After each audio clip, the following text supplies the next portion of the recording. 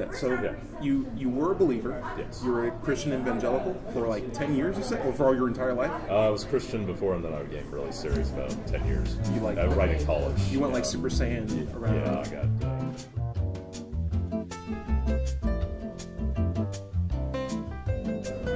All right, Clayton, I'm going to do a quick little talk. Hey, what's up? So you said, fresh plate. Yeah. You've been an interlocutor before. Yes. Is that the person who does the interviewing? That's correct. Yeah. In a street epistemology kind of conversation? Right. Yeah. All right. You mind telling me about that a little bit? Well, I first learned the process from the book, the Manual for Creating Atheists. Okay. I always thought the Manual for Creating Atheists was the Bible. As much of a Bible as we can have. Okay. As atheists can have. So, yeah, and then when I was coming out of religion, I was still attached to a lot of the people that I knew from my time there. I was at Evangelical for about 10 years. Okay. And so after that, they really wanted me to stay. They were my good friends. And, so we went through a couple of books, like The Reason for God, and them trying to preach at me and trying to reconvert me and rescue me, whatever you want to say. Can I ask a question about that? So Yeah. you were a believer. Yes. You were a Christian evangelical for like 10 years, you said, or for all your entire life? I was Christian before, and then I became really serious about 10 years. You like right in college. You went like Super Saiyan around. Yeah, I got recruited by a group. I don't know if I want to say which, but really evangelical, really intense. Groups. Okay, and then it stopped. Yeah, I left. How did that happen? I really wanted to get to know like the foundations of the Bible, like the historical foundations, and the more I dug on that, the more I compared it with secular archaeology, secular history. It just didn't jive. These places that they talked about in the Bible didn't exist, or they didn't exist at the time of the chronology. So, and that made you less willing to believe in the dogma that you currently have. But what made you like say, okay, well, I'm an atheist? Yeah, well, then I read a book. I wanted to sort of test myself. Sure. It's like I wanted to understand why people left. People. I don't remember exactly what tipped me off, but I read this book by a guy who was very similar to me. He worked in IT and programming, and he worked for a group called Wycliffe, which does Bible translations. So they need a lot of technical people. And so he was in Africa, and he lost his faith, or gave up his faith while he was over there. And he was on a path very similar to mine, so it really hit me, when this guy's saying these things. It's like, look at the Bible, look at its foundations, and within a matter of days, I was deconverted. Deconverted. Do you think you have a more reasonable position right now with your non-belief in the Christian God? I think it is more reasonable. Okay. Because at least it jives with reality. If you can line up all the gods and all the beliefs that there are, all of them have to be grounded in reality or history, or if you hold them lightly, I say if you're a Pastafarian, that's about enough, as far as I can go. Okay. Sure. So no, I do know a guy who takes that religion very seriously. Sure. Only for the driver's license picture aspects, because like who wouldn't want to wear? You can take it as seriously as you want. Right? Sure. I do wonder, there are people who deconvert from one religion and just discover that another religion is correct. Right. You haven't had the chance to look at other religions? Oh, I've looked at, when I was in Evangelical, I had a chance to look at all these different religions. We did a lot of comparative religion, just to prove that our own point was correct, right? Okay. You can't be correct unless you have an answer, right? You have an answer for the hope that you have in Jesus. And so, I did a lot of good work, on being an atheist plus one God. Yes. Right. So, Yeah. So you said you did most of the legwork of discounting other religions while you're an evangelical. Yes. So all that was left is just discounting the evangelical position. So once you've done that, then it's very, you don't have a belief in a God left. And I always felt that I was a pretty scientific mind. I didn't really believe in a lot of woo and getting, even some of the more supernatural parts. You're like, well, people just take it at face value. There's got to be some kind of scientific process. Let me throw something in. Yeah. You said you're an atheist. Right. How do you define that for you? Someone who believes in no gods. Someone who lacks belief in any God. Right. Do you believe that there's no God? I'm as close as you can be with the, with the basis, the philosophical basis of being able to disbelieve or disprove God. You can't disprove God. It's not falsifiable. It's just one of those things. It's not something that, it's like disproving unicorns. happens. But your confidence is extremely low, but not absolute. I would die, if someone, if I had to believe in a God, I think I'd die for the belief not to. Yeah. I mean, there are, so I'm in the same position too. I also have the position where I'm not absolute about my knowledge of whether or not there is or is not a God, but I don't have any conviction to believe in one until I'm presented with enough reasonable evidence. But if I had to pick a God, like if I had my choice, there are some cool gods. You got Thor. I'm always really big MCU style. I'm just like, that guy's actually trying to save people's lives. Well, you don't like Marvel? No, well, I just think it's kind of it's fantasy, and it's like I didn't grow up with it, and so Star Trek is my Star Trek is your deal. We got a guy turned his head as soon as you said Star Trek back then. Okay. So how did you learn about street epistemology? Reading the book Manual for Creating Atheists by Peter Boghossian. Correct. Yeah. And what made you actually start doing it? Like, what was the circumstances that actually made you say, "Okay, I'm going to try this out myself"? Yeah, it was being confronted with these irrational beliefs of my friends. Who were in my own, I kind of tried to use it on myself a little to understand, like, well, am I really, I was fairly certain, but I was, you have that nagging, well, what if I'm really crazy, or, that's a mental health thing, but, uncertainty.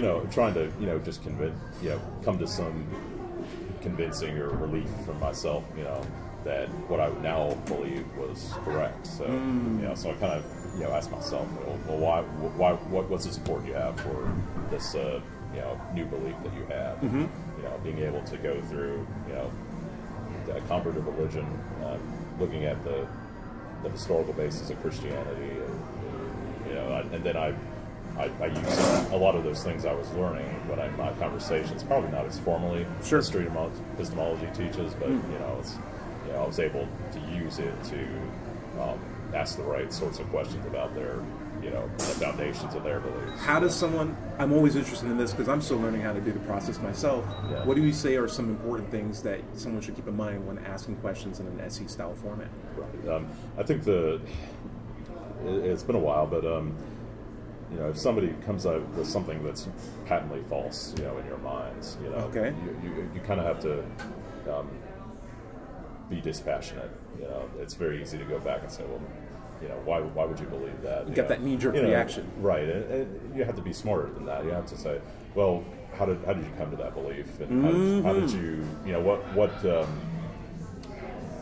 what might you be, what belief might you be holding that you're emotionally attached to, rather than factually. Sure. So.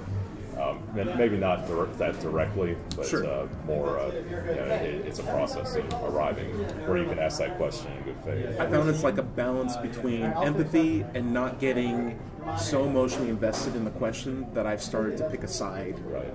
At the same time too, because they might be right, even if I think they're wrong.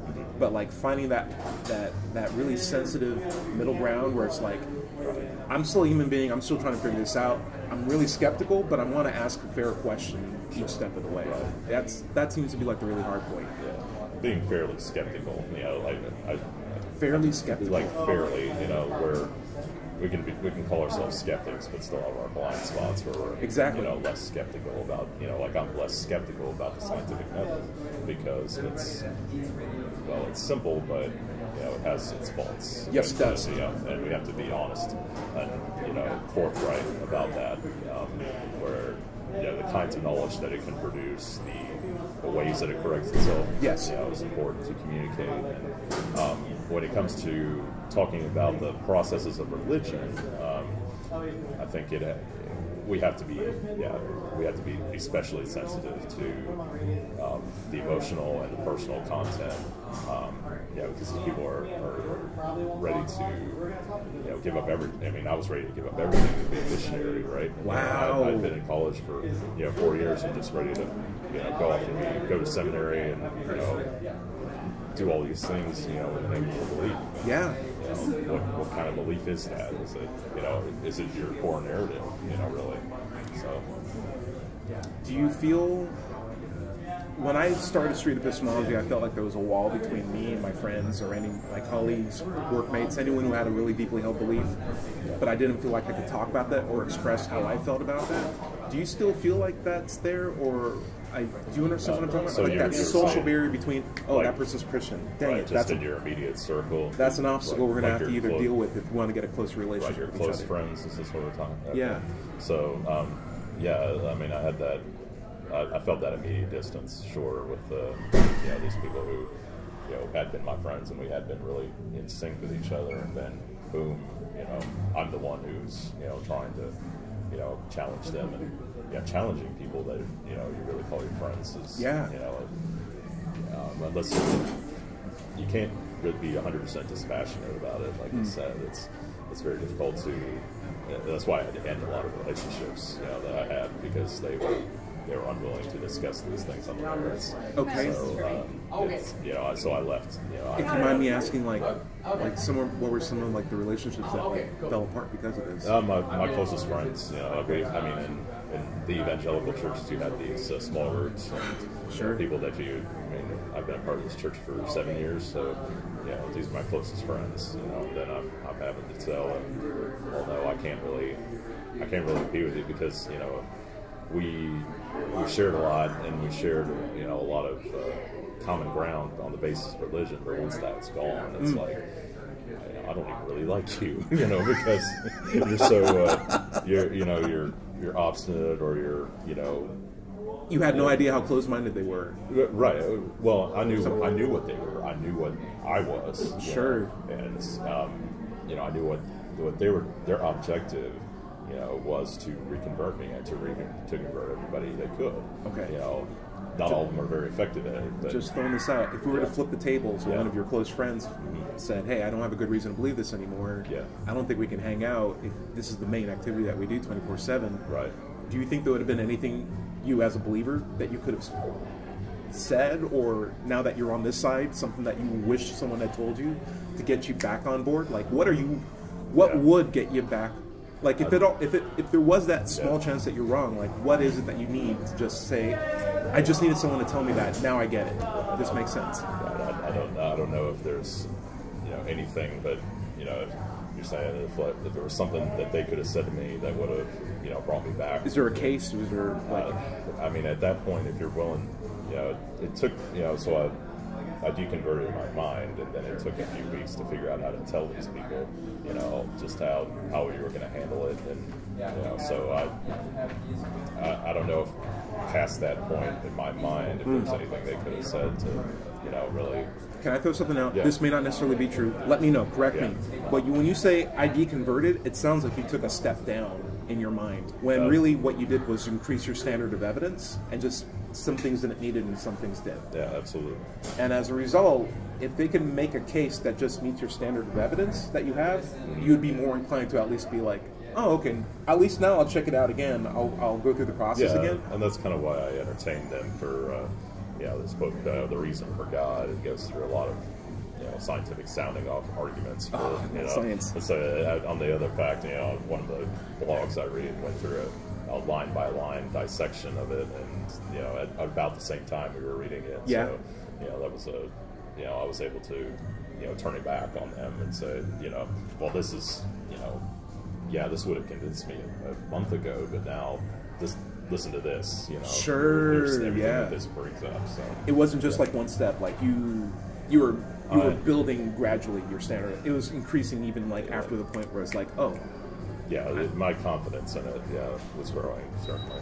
Is there anything that you feel like you believe very strongly right now to an absolute degree of certainty? Where you can't be wrong about? Doesn't even have to be about God.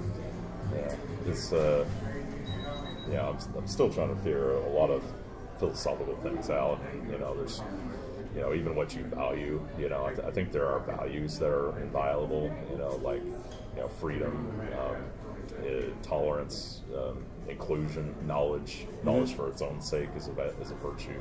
I don't know that those things I could really be persuaded not to believe in. To 100% certainty as a core value. Right. Yeah.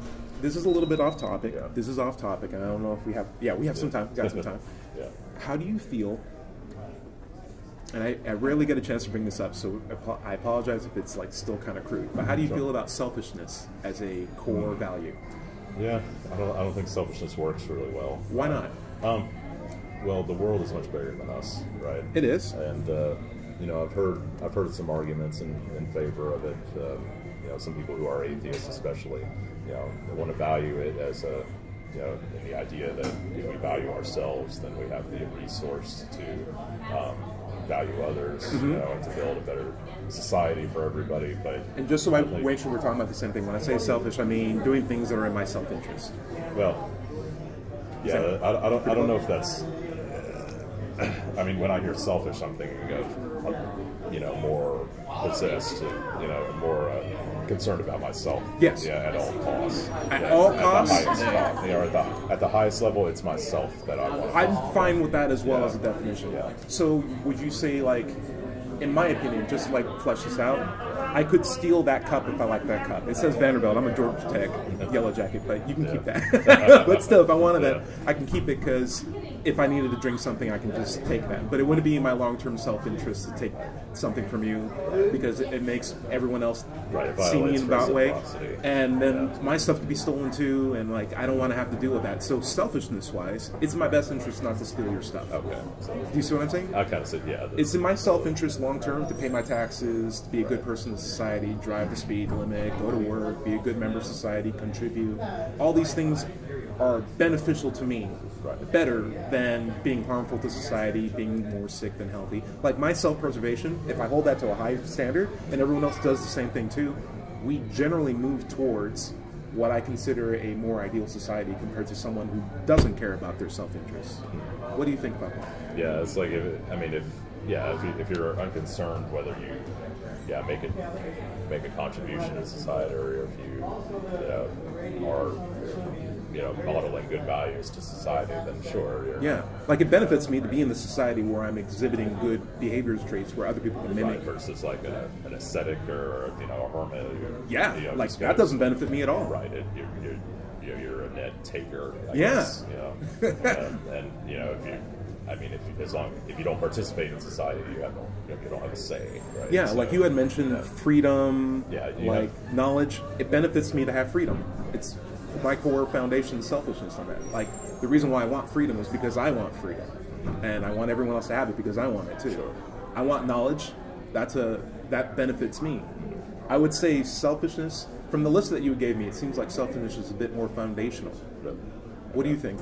Yeah, I could be wrong. Let me know. I wonder where the space in that for sacrifice, and I don't know if sacrifice is the right word, but delaying the self for the benefit of the whole. Could you give me an example where sacrifice is done and in a completely altruistic manner? Right, parenting, I would say, is a form of sacrifice where we, or delay our self-gratification, our self-actualization for the benefit of others, even if they're. Could you give me an example? Right, I was thinking like the parenting relationship. If you're in like what kind of dynamic? I mean, I'm not a parent, so like neither am I. Let's say, I'm a cat dad. Right, I got an awesome cat. Right, so just you're sacrificing some of your interests, your hobbies, your potential education. I think about my mother. She sacrificed a lot, to raise us. Or having to work more, having to less time to be selfish, in a way. Less time to be selfish. Yeah, less time to look after herself. Can I throw something out? Yeah. This might be twisting what you had said, so let me know if it's fair. Yeah. But if I choose to be a parent, knowing very well that there are laws if I don't take care of my kid well, that they can have repercussions on me, it's in my self-interest to, if I choose to have a child, take care of that kid. Also, long-term, a loving relationship with a child is better than a distant, disastrous one full of dysfunction. So even though I'm taking away some time to invest in my child, it's for the betterment of like a long-term relationship with this kid that will have many reaping for me personally, emotionally, maybe even financially, support-wise, security-wise. Yeah. These are like really good. Like I might be putting $1 from my wallet into someone else, but it's building capital and dividends long term, and that's ultimately a benefit to me. Right, it comes back. If there was no benefit to me whatsoever, if literally having a kid was just, hey, you're losing all this time, you're losing all this money, I may not even be a parent. Yeah. And if I was, I may not even be a good parent. Yeah. Couldn't we say then that there's some idea? I wouldn't say it's entirely altruistic, being a parent. If you're a good parent. Yeah. But you could say foster parenting. You know, it's maybe twist it that way. You know, there's no immediate reward or even long term. Oh, that's good. I like this. We'll think about that. You know, you're not completely in control of the situation there. You know, like I knew a family who, I mean, they took care of this baby for 18 months and then it went back to her mother. So that's that was good. devastating. So, you know, is it worth it to do all that? We'd have to ask a foster parent to know that, but I'd love to get that information. Until then, I don't know. Hey, that is a great point. That's a great point, Clayton. Okay, I won't take up more of your time. Sure. Thank you. I really appreciate this talk. Thank you, man. Yeah. Thanks for helping me set this up. Sure, yeah.